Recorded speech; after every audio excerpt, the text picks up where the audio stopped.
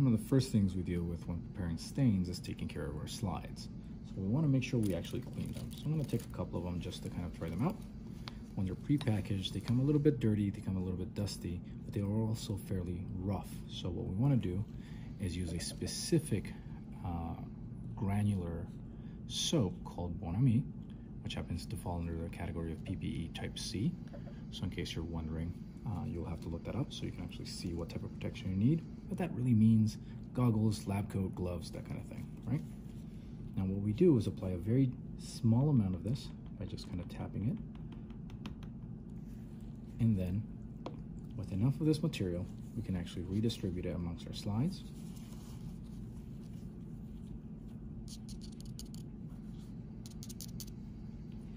And then for my sake of doing this, I'm actually going to use our little pasture pipette, add a few drops of water,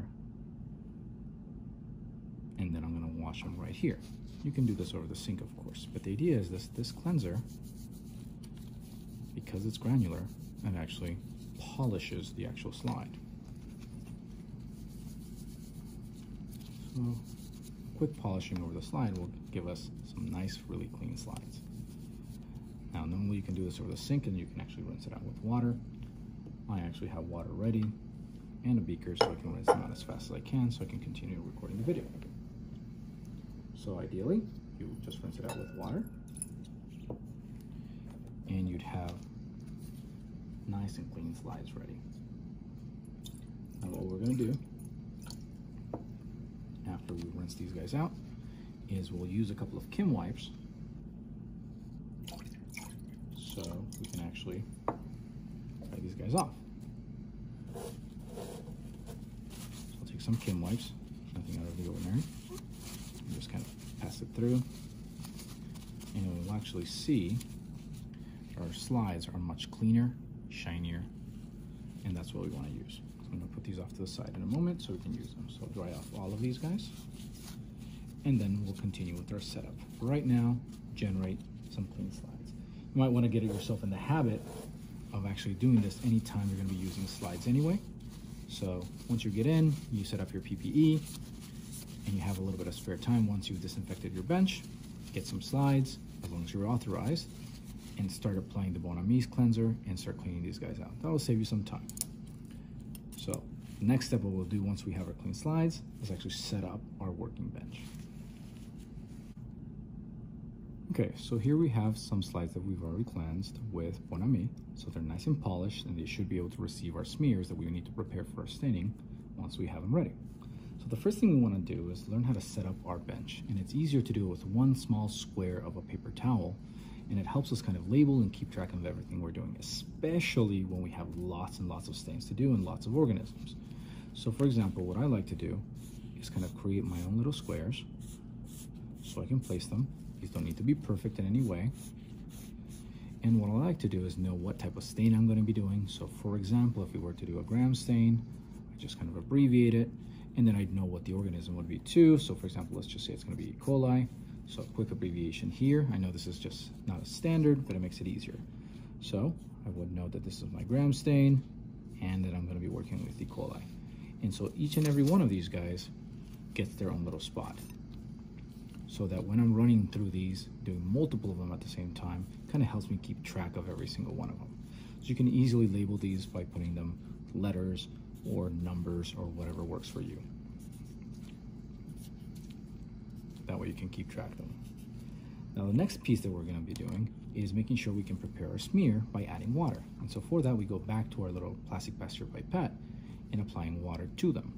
Now ideally you'd set up one smear per slide by either adding 1 drop of water, or what you can do in certain typical situations, you can use your loop over here and you can take a tiny little dip of water and that can be used as well. My concern behind this is that you're going to be using your loop for other things. It might be contaminated, it might be not. Assuming you're doing proper aseptic technique, it shouldn't be. But you know, you never know. So I prefer to already have something that is clean with clean water, and I can use this guy.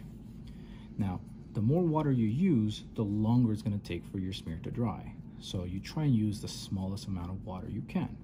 So for that, we're going to try a little bit of training by actually using our pipetter and trying to make the smallest drop possible. So I'll show you here what happens when you actually use an entire drop. One entire drop of water takes up a good amount of surface, and as you can even tell, it's going to take forever to dry. So you want to try and do is minimize the amount of water that you're actually adding by creating the smallest little drop ever. Now even then, that'll take a little bit of practice, so you can do this while you're getting ready. And ideally, what you want to create is truly, with a little bit of patience and skill, the tiniest thing ever. Now that takes a little bit of work and a little bit of practice. So that's what really you want to apply to the actual slide itself. Now normally you'd apply actually one per slide and create one smear.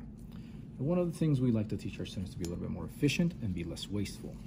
So here's going to be our version in which we call this why not create 2 for twice the price, in which instead of setting up one actual smear per slide, you can actually, as long as you're careful, set up 2 of them in there. So I'm actually going to take my slide, move it over here, and kind of show you what we're going to try and produce. I'll take my pipette again, and ideally, I will create 2 tiny little smears. So one little drop. Hopefully we can do a little bit less water over there. And so each one of them can carry a sample. Now ideally, if you collected a sample over here earlier, then what you do is take your sample and transfer it and smear it. Your job is to kind of go in big circles over here to kind of spread out the sample. And then without picking up any more, you just go to the next one and smear this guy too. That way, whatever is here, if it's too concentrated, you kind of dilute it out and you'll probably get a cleaner picture later on. So you're producing 2 smears on one slide. And we can do this for every single one of them if you practice. So that's what we're gonna set up. So right now we just kind of look at what we're doing, kind of what we want to set up, where to label everything, where to put everything after we've cleaned our slides. So we'll come back to this setup in a moment. So the next thing we're going to focus on from a bigger perspective is how to transfer our organism onto our slides. In other words, creating a smear. So that's going to be our next step.